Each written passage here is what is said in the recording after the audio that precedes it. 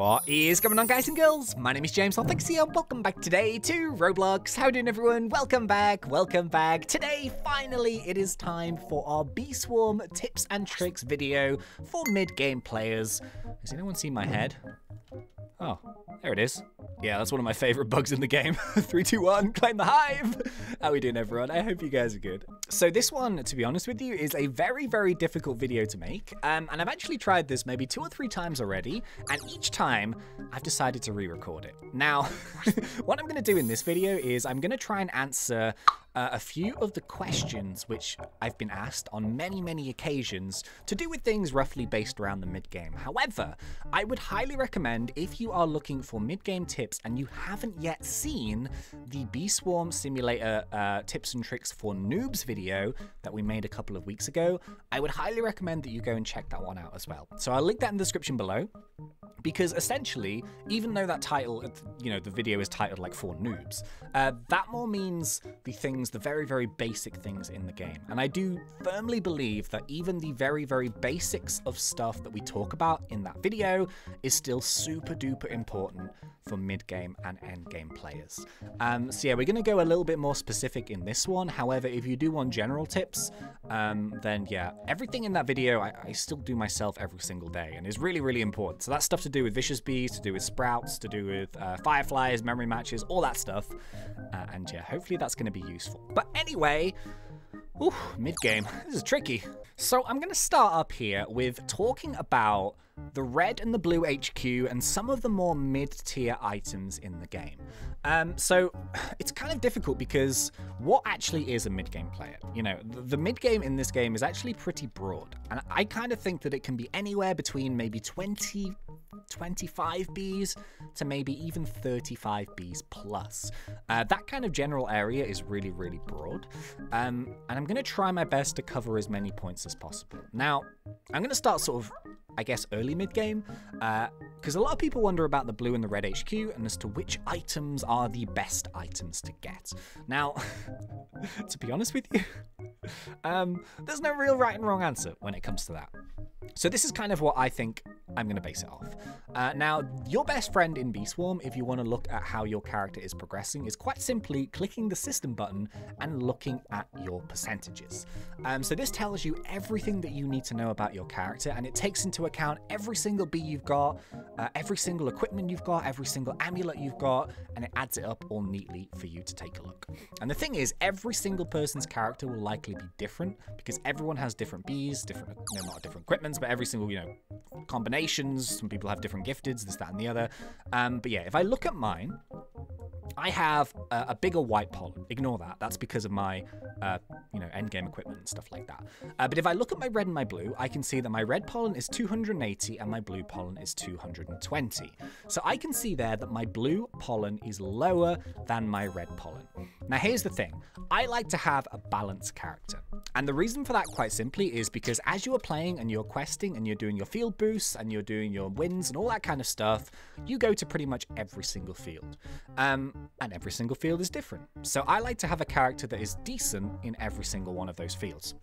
I don't like to have a character that's really, really, really good at red, but is kind of not that hot when it comes to blue. So in theory, if I wanted to balance out my character, and I would kind of recommend having a balanced character, to be honest with you, I would know that if I go to the blue HQ, there's probably going to be better items for me in here to actually balance out those numbers. So for example, if it comes to the porter hives, I would go for the blue porter hive because I want that extra blue pollen percentage. I feel like that's the simple way of actually working out which equipment you want. But the thing is, when it comes to the masks, which is the next question that I guess that get asked a lot, is where it gets slightly more complicated. So there's 3 masks instead of 2. You have the bubble mask, you have the fire mask, and then you have the honey mask. Now here's the thing. In terms of which mask I would actually pick, I would go with the honey mask. And the reason why is because I just want a mask that is straight down the middle, to be honest with you. So the blue mask, I feel, is mainly based around adding up an extra bit of blue pollen. So if your blue pollen is super duper low, maybe you would want to go for that one. The red one I kind of see as more of a damaging mask. So I see this as more of like the baby demon mask because of the 2+ red bee attack. And actually, this was a really good mask if you want to increase your stick bug score, increase your ant challenge, maybe do some more damage to the stump snail. Although I would highly recommend having the vicious bee before you even try to do the stump snail. But yeah, out of the 3 masks, I would probably just go for the honey mask inside here. It's the same price, albeit different crafting materials, but it just gives you a more general mask, which is pretty much straight down the middle. So out of those 3 masks, which one is the best? All of them are good. For me personally, I would go with the either the blue one or the honey one. Now, I know that's probably not the most useful thing to say. It's kind of up to you, but the thing is, everyone's stats is going to be different. And that's the thing. It's very, very difficult to even, recommend something because I don't know every single person's character. But what I would recommend is definitely take a look at your percentages. See what your lowest ones are, see what your highest ones are, and then base the equipment that you pick off those. I would recommend, as I said, to try and go for a balanced character if possible, to try and get your numbers all close to each other, because I think overall, it's going to benefit you in the long run. So I guess this is kind of more for slightly higher mid-game players, because we do have the mountaintop shop, and then we do have the extra items inside the ace place in the sprinkler shop, and that's to do, with the best shoulder pieces, and you've got like the belt as well, all that kind of stuff. But yeah, I also get asked about collectors. Now, to be honest, this one is also kind of tricky, and I think I mentioned this in a previous video, but out of all of the collectors, in general, I like to have a collector that has a larger area of collection. This is quite simply because, 1, it just covers more of the field. 2, it makes it easier for you to get leaves in the fields, which gives you a higher chance of getting aphids. And 3, it makes it a little bit easier to do your sparkles, maybe from your fireflies or that kind of stuff. So in terms of which collection item is best, out of the rake or the spark staff, probably the spark staff. It probably collects a bit quicker. It probably gives you more pollen, but I would probably go for the golden rake. I would skip the spark staff, and then I would save up for the porcelain dipper. I think the porcelain dipper is a great collector. I use this for so long, and I really do think this is one of the end game goal items for a mid game player. So yeah, this porcelain dipper is incredible. I know it's the most expensive out of the mid game ones, but yeah, the spark staff is cool, but I just like having a bigger area. I feel like that's beneficial. Side note, I talked about it in the Noobs video. Always do your sprouts. Always do your sprouts. Even your green sprouts. You may be seeing a green sprout pop up and you're kind of like, oh, it's a green sprout again. Why? Do them, do them, do them, do them. Because you can quite easily get somewhere between like 20 to 25 of the same item. If you do 2 sprouts, that means you get 50, and then 50 goes into the blender, and it means you've basically got yourself an extra advanced crafting item. So yeah, always do your sprouts, even if it's a green one. Go and do them. They all add up. Right, next up, we're going to talk about the actual beehive itself. Now, once again, this is an area where every single one's hive is just, completely different for the most part. And I feel like if it's a mid-game player, you're probably going to have, slightly less slots than this, but you're probably going to have maybe, I'm going to say in general, maybe 2 or 3 or 4 gifted bees. And then you're also going to have some random duplicates of just various bees. And you might have picked a few bees that you quite like to have duplicates of. So in terms of like duplicates and things, there are some duplicates that are better to have than others. So for example, if possible, I would always recommend having multiple rage bees. This is mainly for the ant challenge and for doing extra damage. But yeah, if you've got a limited amount of slots, then maybe just even having 2 rage bees is quite nice. That gives you a 2 rage stack, which is kind of good.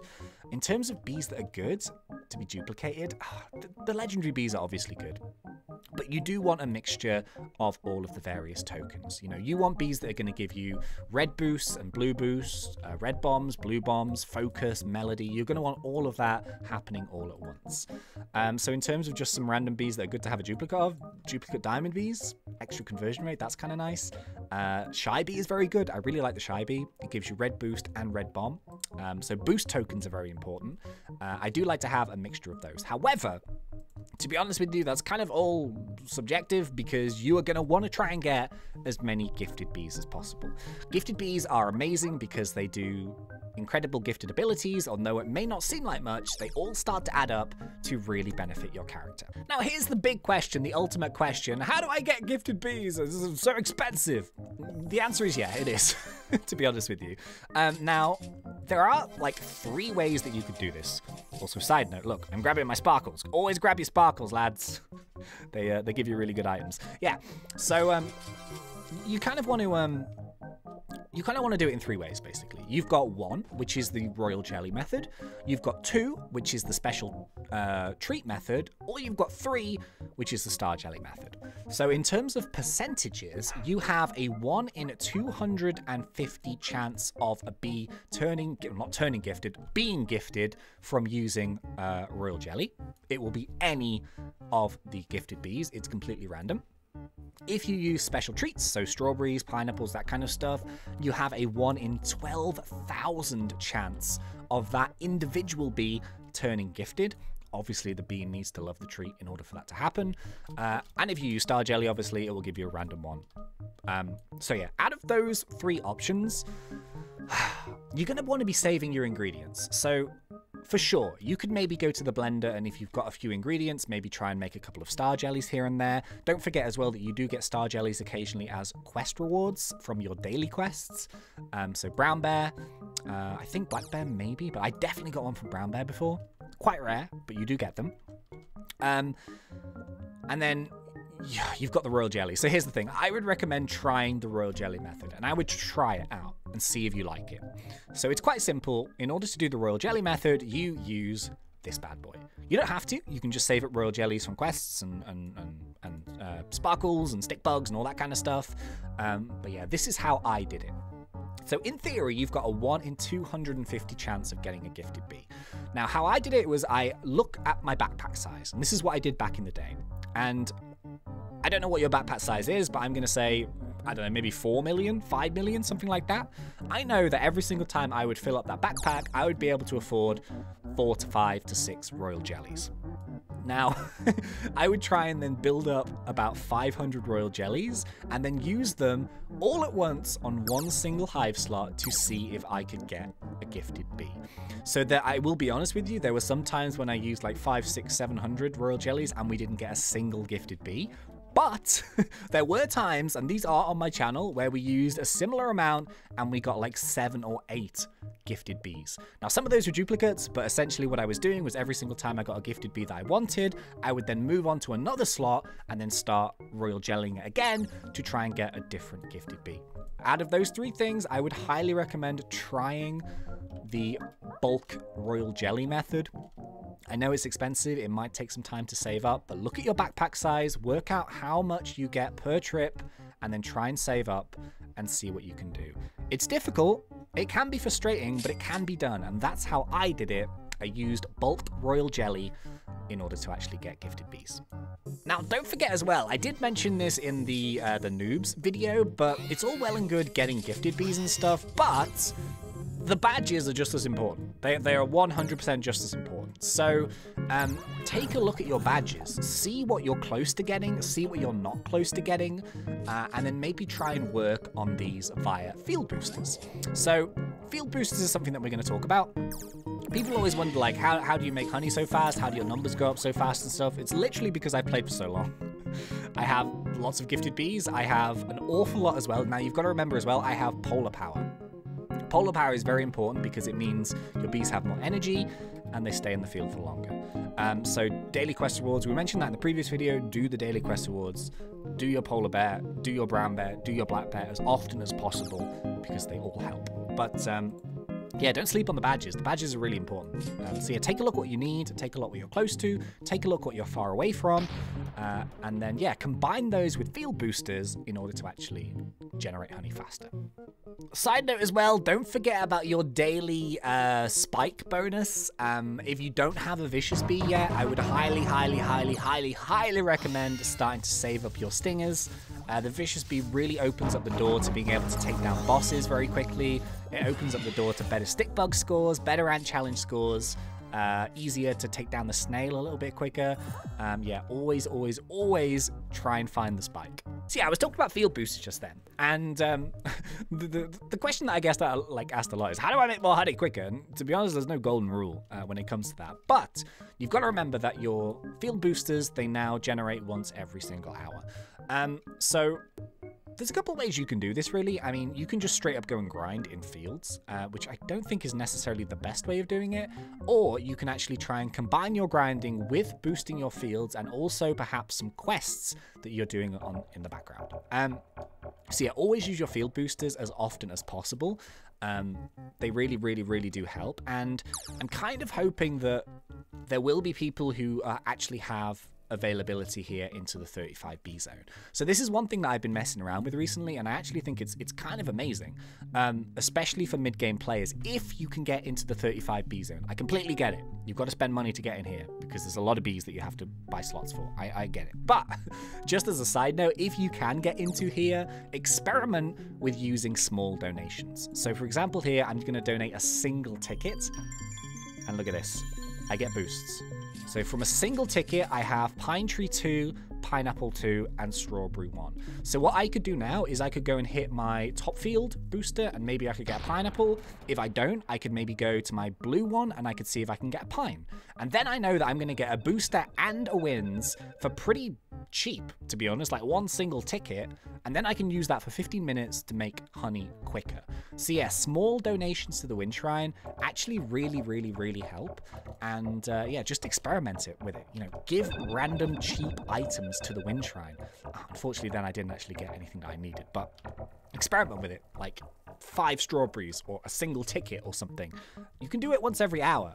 You might as well. So, I feel like we should actually talk about the Wind Shrine as well. This still kind of confuses people, because it's kind of like one of the more mysterious elements of Bee Swarm. And obviously, there's a lot of people who are working towards getting their Windy Bee.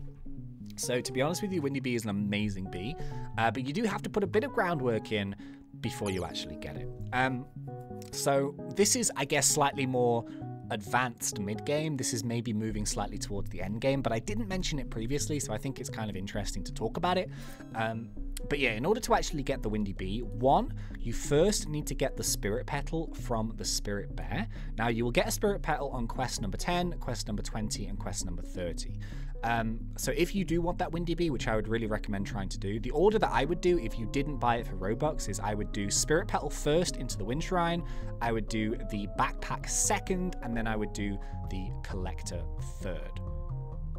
Yes, that's what I want to do. That's the order that I would pick.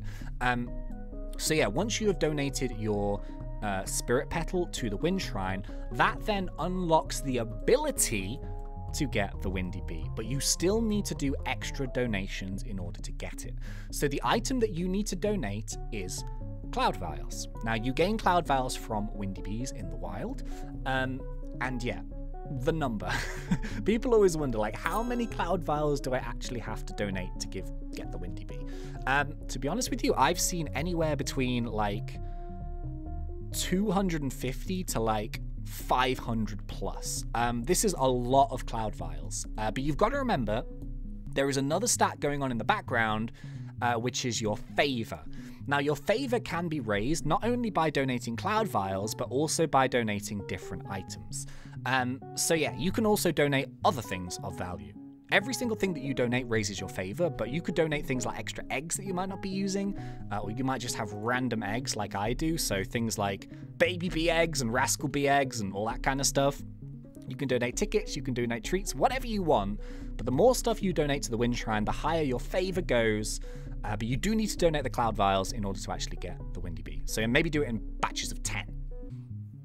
I did kind of want to talk about the Cloud Vials and stuff, just because people do wonder how many you actually have to donate. The answer is a lot. To be honest with you, it's a lot. But yeah, I've seen between maybe 250 to 500 plus. It really depends on what your favor is and how lucky you are. So yeah, if possible, you know, donate something every single hour. Experiment with small donations, occasionally maybe give an egg, try and get some nice wins. Save up your Cloud Vials. It doesn't matter how many, you know, times you donate. Like, you don't have to donate a 10 stack every time, but I guess that's easier in theory.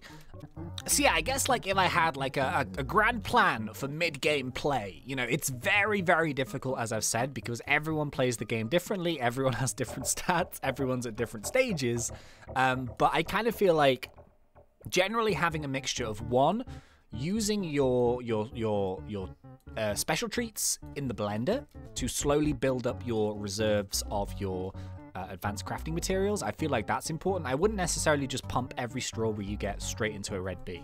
I don't think that's the best way of doing it. I feel like making it into extracts is more beneficial in the long run. I would also be looking to stack up royal jelly and using them in stacks to try and gain gifted bees. And yeah, I would recommend maybe trying to buy that royal jelly with this machine.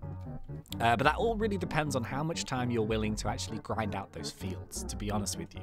So always make sure you use your field boosters, try and get that 1 times, 2 times, 3 times, look at the size of your backpack, think about how many trips you would need to make. Also, make sure you don't forget about the codes. The codes which come out are really, really good. If you're subscribed to the channel, you'll know that we do a video every single time a code comes out. Never just claim a code and just get the items and leave it. You know, always try and do those boosts because they are very beneficial no matter what level you are, and you will gain extra honey from simply just grinding it out for like 15 minutes.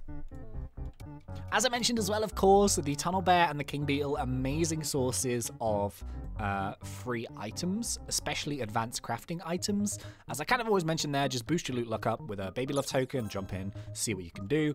But yeah, keep an eye on the timers of those and realize that, you know, king beetle spawns once every 1 day, tunnel bear once every 2 days. So, you know, keep your eye on the timers, you know, see when they're actually back and make sure you do them as quickly as you possibly can after to give yourself the best chance at gaining as many free items as you can as quickly as you can. And finally, I guess this is the only real point that I don't think I've covered throughout the 3 videos, in too much detail anyway. Always look at your amulets. Amulets are very important. They're very nice to kind of, you know, boost up your character. So yeah, you can get an amulet from the king beetle. Quite rare, but you do get one. So if you don't have one of those yet, make sure you keep killing the king beetle. Try and get your king beetle amulet. Don't sleep on this guy as well. This is the moon charms. So this caps out at 250,000 extra storage, but it also does give you 2 or 3, maybe even, just random boosts. So always make sure when nighttime comes, you go and collect your sparkles to get your moons. You know, if possible, go and take down those moon sprouts. And yeah, see if you can actually get a capped out moon amulet. Obviously, with every other thing, it really depends on how much damage you can do for the other amulets and how much honey you've saved up. So if you can get yourself a star amulet, I think the first one is after 5 gifted bees. I would highly recommend trying to get one of your star amulets as soon as possible. Stick bug is a little bit trickier. That's probably best on a server with higher level people, so you can actually get like a bit of a score. But yeah, that's kind of more, I think we've covered those in the other videos. So yeah, I don't know what else I really want to say in this mid-game one. This is, as I mentioned, this is a really hard video to make. It's so subjective with what everyone is doing. And I feel like I've covered everything over the course of the 3 videos. So if you haven't seen those 2 other videos yet, please do make sure you go and check those out. I might have answered a question that you have in that one. And yeah, I will see you guys in the next one. So thank you very much for watching. I really hope you guys enjoyed this. If you did, please remember to poke me in that like button. And if you are not yet subscribed, go for it, because we do Roblox done fun. But until next time, thank you once again for watching. It's been such a pleasure. As always, thanks. And see ya.